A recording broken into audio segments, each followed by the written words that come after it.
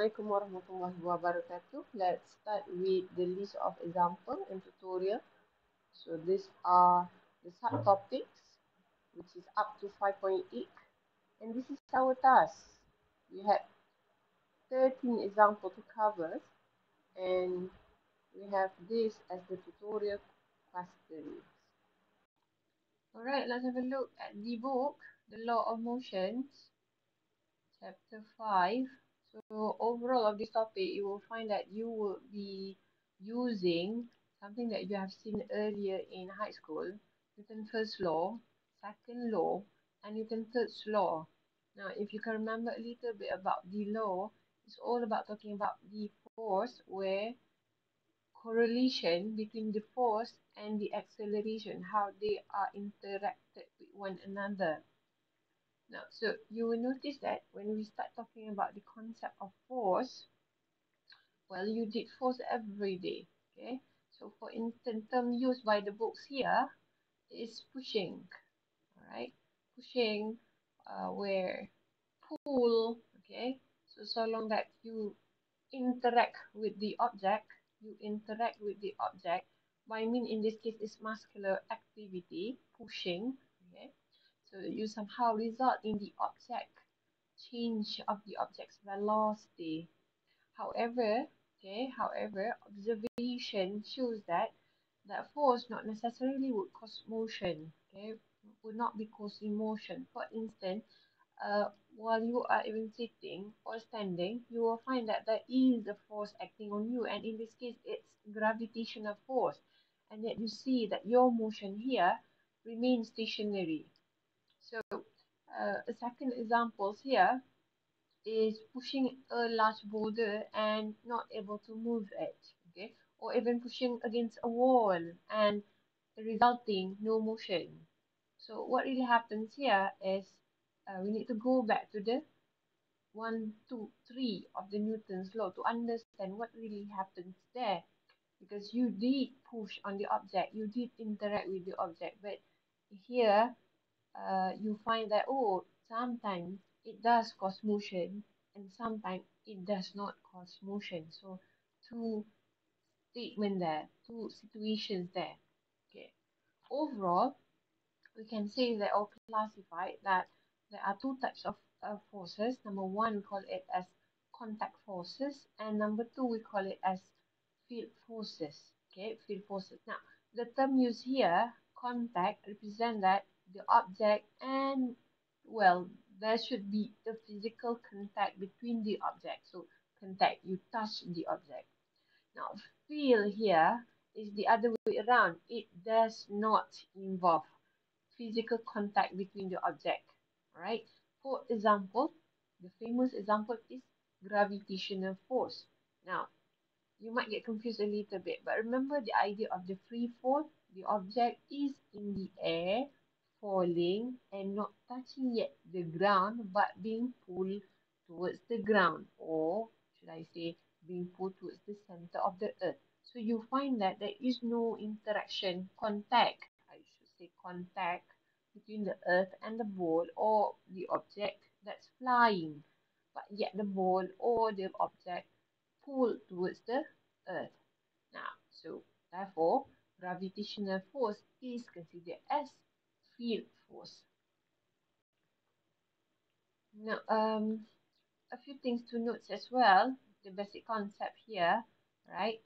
So gravitational force, electromagnetic force, strong forces between atomic particles or subatomic particles, and weak forces that arise from certain radioactive decay process. So these are known as fundamental. Fundamental. Right. Let's see examples in figure 5.1. Pulling against, pullings away, pullings on a spring considered as contact force. You can see that there are contact between the two objects. Okay.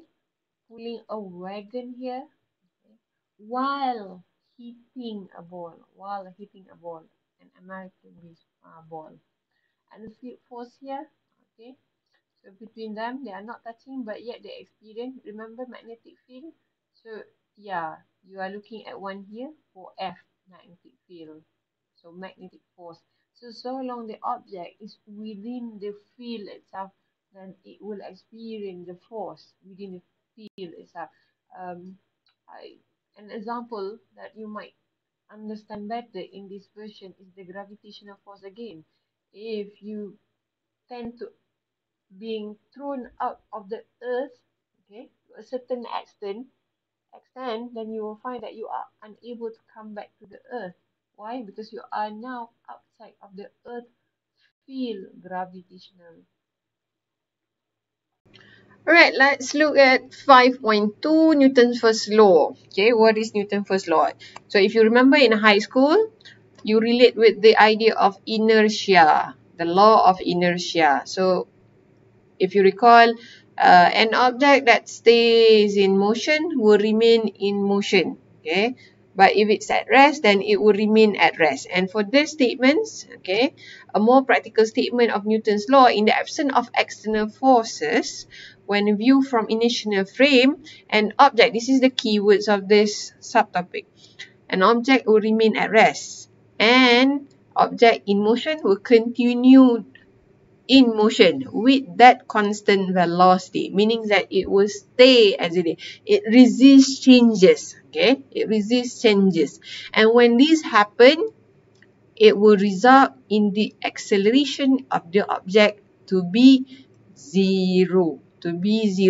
But when we do the analysis, we have to do a certain version. We have to put a baseline that the object is isolated, that it does not act with the other environment. So for that version, we're going to look at the exercise later. Now, a proper one coming from the book is as given such, but don't worry if you were asked to jot down what is Newton's first law, it's just okay to put it in this version. Now, when are we going to use Newton's first law? When the object is stationary. So after this, when the object is stationary, or we call it in equilibrium, we will turn into this statement, and we are going to state that expression that A now will turns out to be 0.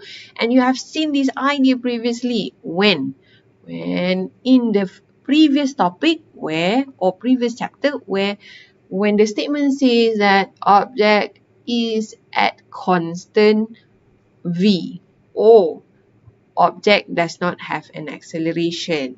Alright, now another thing to note is that the idea of mass, okay, when what is a mass? Something to ponder. Mass is a property. What is a property? Property is sifat of an object that shows or tell us how much a resistance. For example, I'm showing you a car being lifted up. Now, let's assume that this is you. If you are at the earth, unable to lift a car, it goes the same way if you go outer space. Why? Because outer space has less gravitational acceleration. So you might find that, the weight will be much lesser. However, since the mass is the same, so it still resists the same. Hence, you would not be able to find it's that easy to lift the same car. So that's the idea. So it goes the same with something from high school, whereby if you would like to stop a car as compared to, for example, an aeroplane, which has bigger in mass, you'll find that the aeroplane has a larger tendency harder to stop. So the larger it gets, the harder it is to be stopped. So that is something from your high school. Alright, now let's have a look at 5.4, Newton's second law. Now, first law, we say that net force would be equivalent to 0. So we tend to write first law as net force equivalent to 0. So this is the first law. It's all about a mathematical version. However, when we turn into number 2, Newton's second law, the mathematical version would be, as we do the net force on the object of interest, we find that there is a value of acceleration, and because of that we would tend to write it as net force equivalent to ma. So that is the gist. So look here, right, the expression. Okay, net force is now equivalent to ma. Now, since I mentioned net force, it means that you have to sum up. Net. Okay, sum up the resultant, okay, of all the forces. However, recall back the concept of vector. You ensure that you only sum up of the same component. Okay, y with y and x with x, and yeah, z with z. Alright, a little bit of definition. What is a Newton? So for this one, you will notice that the unit is Newton. And if you were asked to get the base unit, okay, go back to something you have seen earlier, that is as well equivalent to MA. And what is mass? Kilogram. What is acceleration? Meter per second squared. So Newton is equivalent as well in the unit of kilogram meter per second. Now turn to page 101, example 5.1, accelerating a hockey puck. A hockey puck having a mass of 0.3, slide on a frictionless surface, no friction, horizontal surface, alright, so flat surface. So similar to your table, on the table, okay, similar horizon. And two forces strike it, number 1 and number 2. So their value are 5 and 8 Newton respectively, with angle 20 degree below the x-axis. So below the x-axis, and F2 is above the x-axis. Alright. Now, the question, you are to calculate magnitudes and the direction of the acceleration. Alright, regarding the direction, let's start with the answer of the direction. So we are looking at the angle of the combination acceleration. What about magnitude? Magnitude is a single value presented from x and y direction of acceleration. So a single value. Now, how do we process the info? The technique used in this is, what you do, you sum up their acceleration in x and y separately, asing-asing. Now, according to the figure, x and y would be such as this, and then divide by mass, then you are arriving with acceleration. Alright, now something to ponder here. Since the angle is below positive axis, so the book use this technique that they substitute together with the negative. So we would like to troubleshoot what will be the effect when you do it with a negative. You will find that cos 20 is a value where a positive value of 0.9397. Okay. However, the sign negative 20 will give you a product of 5 negative of 0.342. Okay. So question rise is why? Alright. Now, so if you follow the answer scheme, the answers here, you will arrive with this answer, and then finally go back to the trigonometry and combine them, getting with the single answer. However, I'm here to help you out to understand more on how did this is possible that is negative. Aside that understanding, this is a mathematical version. And for that, let's have a look. Now, shown here is F1. So what we are going to do, we are going to open F1 and F2 to its component. So I'm going to sketch the nearest X and the nearest Y. Okay, so this is F1. However, this is on X-axis. So it's a component belonging to the X component, and this is belonging to the Y component. How about F2? This is F2. The nearest X is directed to the right. So F2. And the nearest Y is directed upwards. So we're going to complete the labeling. Now notice something that F2, Y and X component are both positive value. Positive value. So look at, I want you to reprocess again these two values, F ik cos 60 and ik sin 60. Indeed, you will arrive a positive value. However, remember just now, we would like to troubleshoot why is it that 5 times cos negative 20 arrive with a negative value. So, the calculator had shown the idea of this value, that the direction of F1y is directed downward. Directed downward. So, another method that you can choose to use is, rather than writing it as such, you write it from the very beginning. It's a negative F1 sign. However, the writing should be this. 5. Sorry. This one. No. It was for Y. So, here goes. So, we were going to write 5 sin 20. So, this is another technique. So, aside as putting angle with negative, you can take out, but with this concept, you need to draw first to understand the direction. Okay, and therefore from there, you can now get the answer as provided with the book. 5.1, continue. Let's look at what if. This is a very interesting question where rather than 2, there are 3 hockey sticks that hit or strike the puck simultaneously.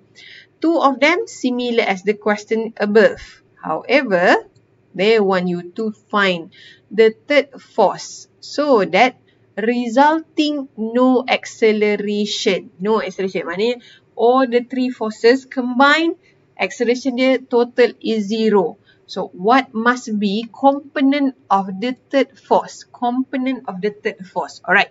Now, remember the 2 forces combined? So, you have this and this. Okay. So, when they are combined and you are getting acceleration and such. So, that's exactly what it portray here. If you are to continue and calculate, you will find that in the x direction, the value is given as 8.7. 8.7 Newton. A positive 8.7 Newton. dy is a positive value of 5.2 Newton. Double check, I want you to check with your calculator. Will you arrive with this one? 8.7 and 5.2. And hence, in order to have a third force strike and resulting no acceleration, it's also represent that this is the force, net force coming from the example earlier, net force Y for 1 plus 2, and this is as well 1 plus 2. The third one must be in the opposite direction and equivalent. And that is the reason why if this is 8.7, then this third force in the Y direction, in the X direction is 8.7. Okay. And let's complete this figure first. So you will find that F3 is also 8.7 and Fy is 5.2 Newton, and hence this is must as well be 5.2 Newton, but in the opposite direction. So look at their direction. Look at their directions. Okay. So that's how it works. Alright. However, technique shown here is what they did is they get the acceleration 29. So this is the acceleration times the mass. So MA. And then this is the same thing, MA. So they arrive at this value and this value. Conceptual example 5.2. How much do you weigh in an elevator? Alright, this is a situation where the system is accelerating upwards. So when it is accelerating upwards, this it says that you feel heavier. Okay, heavier. How do you know? This time they bring a bathroom scale, put it inside the elevator with you, and you measure your weight. You will notice that your weight is larger than the original. Okay. Now, why? Okay. So, your weight is actually unchanged. However, this experience is because it's not inertia. It's non-inertia. The system is accelerating upwards. Okay. Therefore, to provide the acceleration upwards, the floor or the scale will exert an upward force that's greater in magnitude than your original weight. Therefore, rather than feeling normal with the original weight, okay, you interpret it as being heavier. So, this greater feeling, you interpret like macam getting, beratnya, makin berat. But in fact, it's because the floor is exerting an upward force, okay? So, we call it normal force here. So, it pushes up on you, not that adding on to your weight, okay? So, in short, measuring your weight must be done while you are at rest, not moving, or else in this case you will find that the reading increase. Now let's turn to our last one, Newton's third law. But before that, let's recall and recap. Newton's first law state that when an object is stationary, will remain stationary or at rest when net acceleration is zero. But at the same time, acceleration zero reflect that the speed is constant or the velocity is constant. So long velocity is constant, let's consider that acceleration or net force is zero. However, the second one, Newton's second law, indicates that when now object interact with a net force, okay, and that net force is non-zero, tidak kosong. When that happens, you will find that there is MA, an acceleration occurred to the object, or object will experience an acceleration. Okay, now how about Newton's third law? Newton's third law overall mention about interaction between objects. Okay, now or action and reaction. So action and reaction. Alright, you will find that examples here is the force exerted to both objects when they are in contact, are equivalent in value, except that they are in opposite direction. Okay. Now, so as you can see here, okay, the notation of AB or 1, 2 represent by A on B. So it's always on B. B is the object. So 1, 2, on 2. On 2. 1, 2 is on 2. By who? By number 1. Okay. By number 1 on 2. So look at the second words. Okay. The second 2 here. Alright. Like this one, it means that on 1. On 1. Alright. Okay, action and reaction. Okay, likewise shown here is an example of the idea of normal force. That normal force is because action by the gravity. Okay, action by the gravity.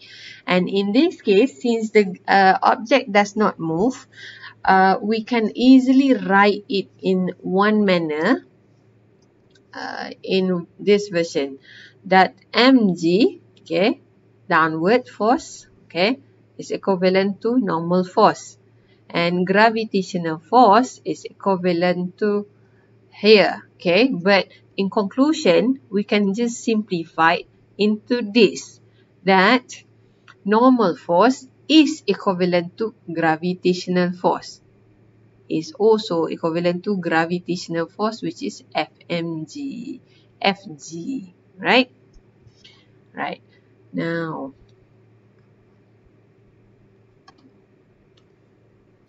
alright, in conceptual example 5.3, you push me and I'll push you, you will find that the idea of Newton's third law being applied, where in this case, okay, mentioned in the previous idea is the two forces are equivalent in value. However, they are in opposite direction.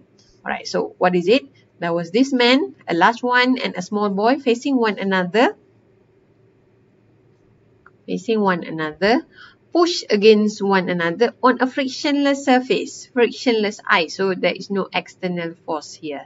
So they put their hands together and push towards one another so that they move apart. Alright, so let's now choose the direction of the force. Okay, and here. Okay. Now, this force is exerted onto, okay, let's give number 1 and 2.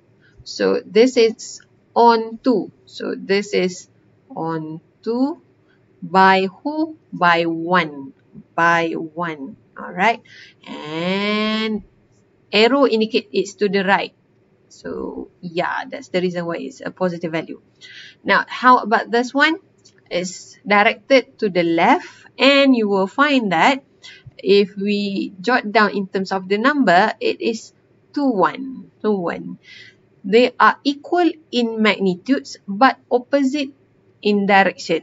So resulting that F12 on 2 will move to the right. So the boy will eventually move to the right, the same direction as the applied force. Logik lah, kita tolak kanan, dia pergi kanan.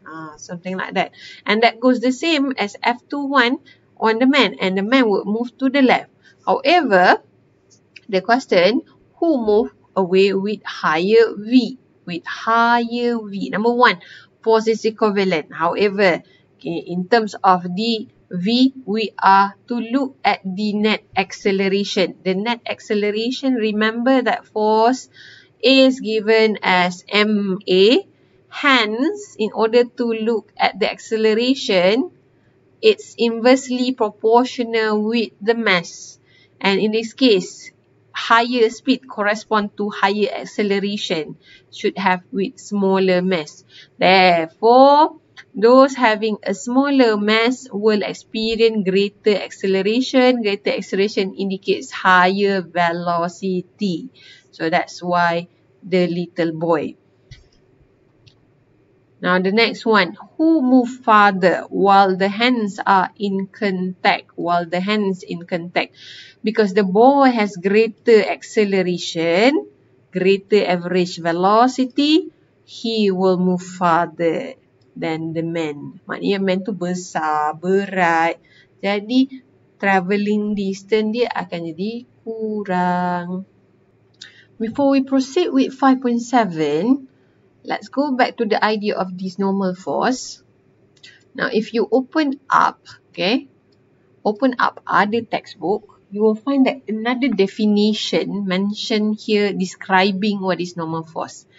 It's called how hard an object press onto a surface. How hard an object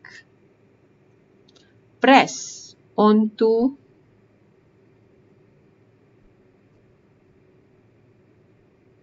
a surface. Therefore, you will find after this, if the object press onto a surface, regardless of the surface, hence there should be a normal force exist in the given figure. Now, another thing to note as well, that it says that normal represent perpendicular. And with that sense, the direction of a normal force is directed out of the surface and perpendicular. So keywords is the direction is out of surface and 90 degree with the surface, normal. Okay, 90 degree with the surface. Right, now let's turn to 5.7. Alright, analysis model using Newton's second law. Okay, in here, okay, in these sections, we are going to look at models either when the object is in equilibrium or accelerating because of external forces. So Newton's first law and second law probably simultaneously. Okay, look. Let's now have a look. Alright. Before that, we need to introduce you with one particular force. We call it tension. What direction? Direction is parallel to the rope and away from the object. Okay, likewise, this object. Okay, this is the rope. In this case, it's a chain, but it's almost like a rope. Okay, similar to the behavior of a rope. Okay, when it's taut tegang, then we experience tension. Okay, tension adalah ketegangannya. Taut. Okay, now tegang. Alright, in this sense, parallel to it, parallel along this, there is one particular force and the direction is away from the object. So this is the object. Away means here. That is how you decide the direction of the tension. Now here shown as well that we have wake. As long as the object has mass, therefore it has wake. And the wake is always directed towards center of the earth, down and center to the earth. Now in this case, since object is hanging equilibrium, not moving, stationary, okay, at rest, not moving, stationary, we find that we are using Newton's first law. Net force is equivalent to 0. So what are the force? Look, number 1, tension. Number 2, gravitational. So look at their direction. So tension is upward. That's why it's a positive value. While the gravity is downwards. Down. Because it's down. Okay. And because it's a rise in the y direction, so we jot down as resultant in the y direction. Now, how about x direction? Since there are no forces in the x direction, so net force is equivalent to 0. And in this particular example, we arrive with a conclusion that tension is equivalent to gravitational force. And here, shown that it's not an action-reaction pair, because they act on the same object, which in this case is the lamp. Alright, so this portion is to conceptualize that tension is what and direction is what, and finally to come to a conclusion that tension is not action-reaction. Why? Because both act on the same object. However, okay, something that you have learned from high school, Newton's third law, at the same times, if we have a second object, which is the shielding itself, you will find that there is force exerted on the shielding, which is tension. However, directed downward. Then it makes sense if let's say the ceiling screw just loose. You find that part of the ceiling crumble downwards as if being pulled down. Okay, so the green color acted on the ceiling, the red one acted on the lamp. Which one is our object of interest? In this case, is the lamp. So that's the reason why we don't show you the ceiling portion. Analysis model using a particle experiencing a net force. So when it's experiencing a net force, acceleration ada. So that's the reason why we jot down as net force equivalent to MA. Now in this case, consider a crate being pulled to the right, similar as this figure, on a frictionless surface. and horizontal flow. So the flow underneath must have friction, but here we mentioned that it's frictionless, so we are not going to bother about the friction. So there was just one single force here, because we see that there is a string being taut, tegang, then it indicates that there is a tension. There is a force which is a tension. And there is a surface here, and the surface indicates normal force and gravitational always exists. Okay, pair. And here we will open to the x and y component. This is x, this is y. Now, according to the figure, there is just a singular, satu sahaja force. And hence, because object move, accelerate, okay, it's experience an acceleration, therefore ma. So that's how we apply Newton's second law to this situation. Now, how about in the y direction? Now, common sense, no acceleration in the y direction. You are going to pull it and then all of a sudden the crate just fly upwards. That's impossible. So, common sense tells us that object does not have any motion in the y direction, and therefore no acceleration. So, it just moves horizontally, and therefore in the y direction the net force is 0.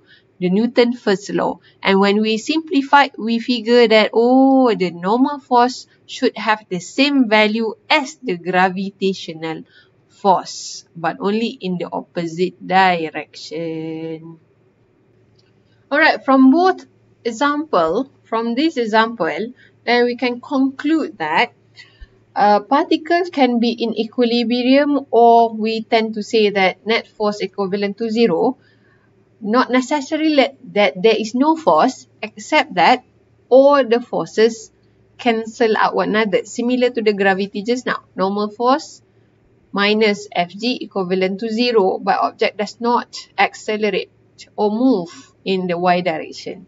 So it might mean that there is no force at all, number one, or the forces are cancelling one another. Add up, they give you a net force equivalent to 0. Okay? And hence acceleration of 0. So we write it as 5.8. Now, how about if it's experience a net force? Then simple. Just add up the force. There is a value of net force.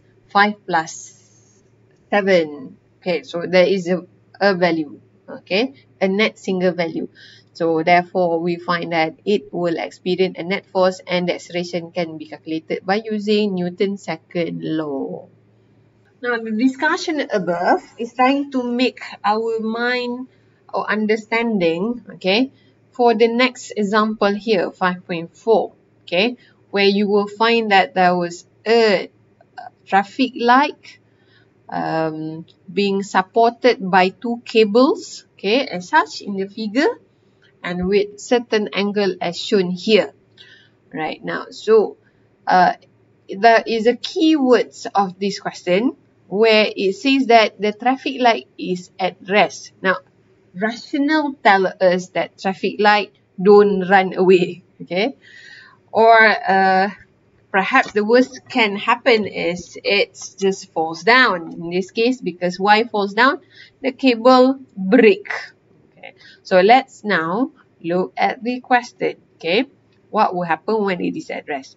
Alright, this traffic light weighing 122 Newton hang from a cable tied to another two cables as shown. Now, the two cables are fastened to support. This is the support, okay. The upper cables made angle 37 and 53 degree with the horizontal respectively. These upper cables are not as strong as the vertical cable. These both T1 and T2 are not that strong and will break if the tension in them exceed 100 Newton. 100 Newton. So the question, does the traffic light remain hanging in this situation, or will one of them break apart? Break, putus. Jadi, how to do it? What we need to figure out is getting the value of T1, T2. Okay? And if T1 and T2 exceed 100 Newton, so it will break apart. So we can see here the answer is less than 100 Newton. So therefore, it will not break apart. Okay, it will not break. But how to do it? Okay, let's start with the first object. In this example, you will find that it's as if we have two objects. The first object is the traffic light itself. Now, so this is the traffic light. Now, onto the traffic light, we are going to draw forces that exerted on it. So this is normal. We find that above it is the string. So only what attached to it saja. Apa yang attached pada dia je. Attached pada dia adalah tali. That's it. So tension kita akan label sebagai T3 because 1, 2, 3 there are 3 cables, and then weight. Alright. Now what to make out of this? It's not moving. It's not moving. So mathematically, up minus down, T3 minus gravitational equivalent to 0. Our conclusion is T3 is equivalent to gravitational, mg. And in this case, mg is 122 Newton. Now, so 122 Newton. Right. Now, the second one, okay, the second one, we can model as if this, the knot ataupun tempat pertemuan dia is a particle ataupun object of interest. Object of interest. Kita nak tengok apa? Object of interest yang pertama is the traffic light. The second one is where the meeting of all the forces. Meeting of all the forces. So here. So we draw again. Notice that T3 appear once again, concept of Newton's third law. So the first one, upward, acted on the traffic light, but the second one acted on the knot. Okay, acted on the knot. Knot tu simpulan je lah. Okay, on the knot. And clearly, still the whole system does not move. And that's the reason why we will find that net force on the knot is also 0 because object is in equilibrium. The book used equilibrium. But nevertheless, we will find that according to this figure, okay, T3 is directed downward, so we have no objection. This is indicating that the whole T3 is in the y direction, but in negative direction. How about T2? It's directed to the right, so T2x. So this will bear a positive value. And T2y is, T2x is in a positive value. T2y is in a positive direction. Okay. How about T1? T1x is in negative direction. Okay, look at the arrow. The nearest x and the nearest y. So T1y, positive value for this one. Let's troubleshoot. Okay. Now you should see here T1 x component has a negative value because we open to the nearest x, which is negative, while the weight is negative. Okay, and the rest are positive in value. Positive, positive, and only T1y is, okay, here we are. Okay, so mg here. Okay, let's just remember just now 120 Newton. Okay, so this is to be written as negative 122 Newton. This is negative 122 Newton. Okay, understood? It's all about sketching vectors. Sketching forces. Draw the forces. And while you are drawing, then you will know the direction. So that's the reason when you do the summation for x, okay, for x, you will find that, oh, it's a negative value together, while y is adding up all these three, okay. And because of that, as you simplify, follow suit. Okay. Let's just try a little bit. Okay. Theta 1 is equivalent. Okay. It says that theta 1 is 37. So here is 37 degree. Remember the zigzag you learn in high school? So that makes this 37 as well. And this is 53. And that makes this as 53. Theta 2. So this is 53. This is 37. Okay. And it goes tango with this one to the left. So as you do your substitution as such, okay, try follow suit. So you will find that the expression when you are here should be something like this. Net force equivalent to 0, negative T1. T1 is the unknown. You don't know it. So that's the reason why you remain it as symbol. Cos theta 1. Theta 1 is 37 plus T2, another unknown, cos 53. Now notice as well, the whole expression is equivalent to 0 and you have two unknown, T1 and T2. That's the reason you need another expression. The second expression comes from the y component.